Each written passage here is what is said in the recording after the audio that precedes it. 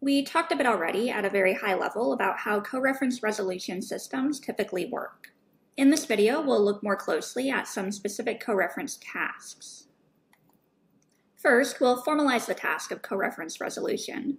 Essentially, given a text sample T, in performing coreference resolution on T, we seek to find all entities and all coreference links between those entities.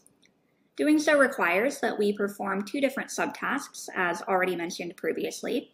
We need to detect all entity mentions, which we can do by checking for linguistic structures like pronouns, definite noun phrases, indefinite noun phrases, and names. And then we need to link those entity mentions into clusters. The exact criteria for what constitutes a mention or a link depends to some extent on the data and task specifications.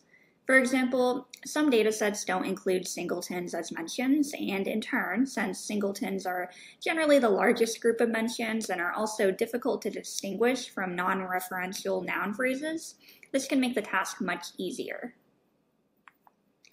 Here's what the two-stage process of mention detection and then clustering looks like with a sample text passage, which is very similar to the passage that we saw in the overview of coreference resolution video.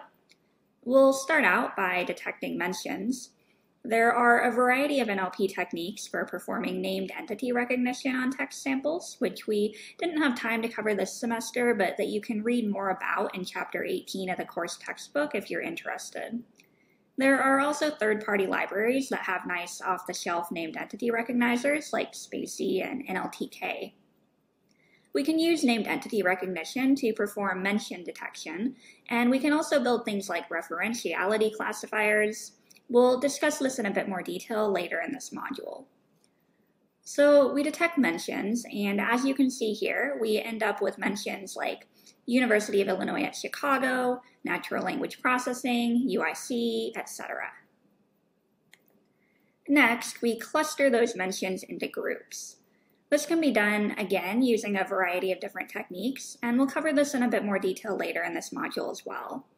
The clusters are indicated by different colors in the sample here. So we see that there's a mention cluster for UIC, there's one for NLP, and then there are a bunch of singletons in their own clusters.